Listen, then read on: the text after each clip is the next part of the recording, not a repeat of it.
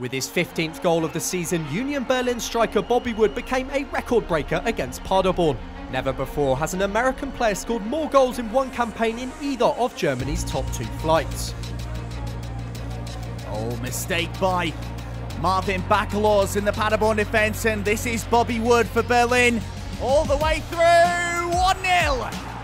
The record-breaking goal from Bobby Wood.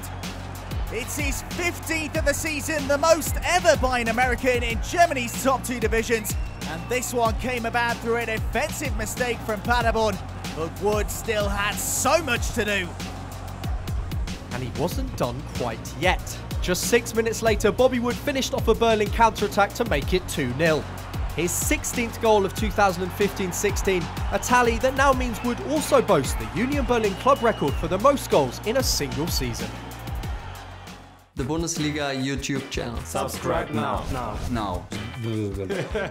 Now.